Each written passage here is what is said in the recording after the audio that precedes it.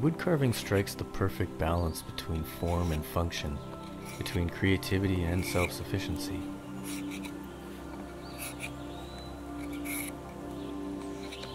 You can carve objects which are beautiful, or those which are practical, or both. Figurines and jewelry and tent pegs and spoons.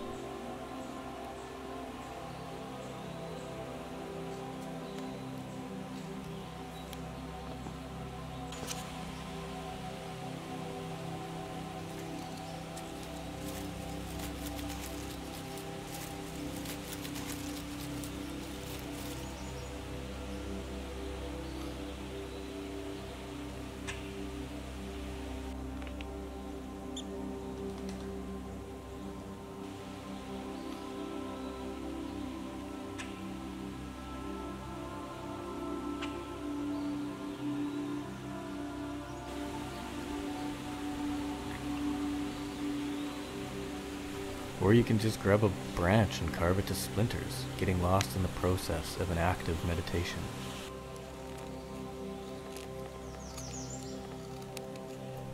Feather by feather, you whittle both the wood and your stress away, shaking it from your lap to the ground.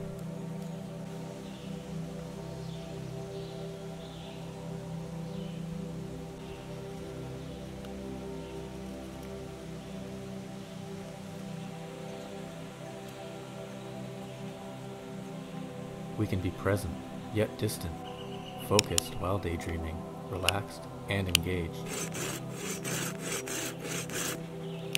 Flow states.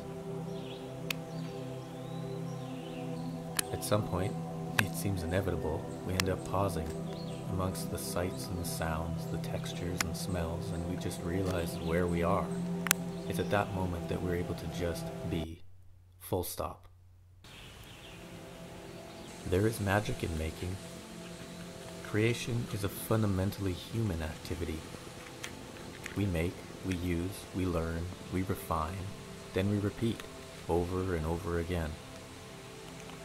The magic comes not from the objects we create, but through the processes by which we make them.